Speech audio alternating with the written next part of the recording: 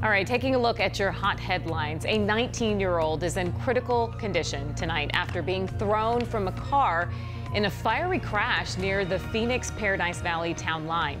A witness captured the aftermath on video. You can see smoke and flames billowing into the sky as first responders tried to help that driver. The fire department says the woman was ejected after the car rolled over and caught fire off the side of East Lincoln Drive. The cause of the crash is still under investigation. And a midair scare, a small plane